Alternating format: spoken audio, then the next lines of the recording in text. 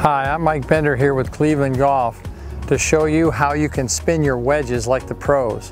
You know, it's interesting when you see them on TV and they back that ball up and you're wondering, how do they get so much spin on that ball? Well, if you think about it, in order to put spin on the ball, I need to hit down on the ball more. My angle needs to be sharper. If I come in kind of level with the golf ball, now the ball goes up, but it doesn't really have that much spin.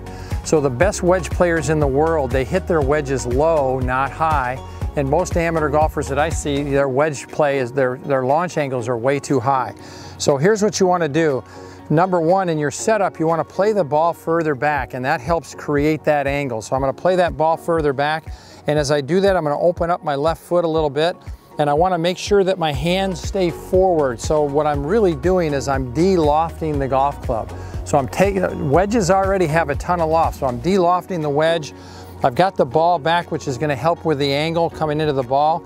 And then basically what I'm going to do is I'm going to make my normal backswing, but as I come in, I'm still going to release, and I'm just going to kind of try to rotate with it with my body, my lower body, so it looks like this. Now, if you're going to hit it even fuller, maybe you have a little bit more of a full follow through. But the idea is to try to launch your ball at a much lower angle, and by clipping it back here, you're going to increase your spin rates a lot.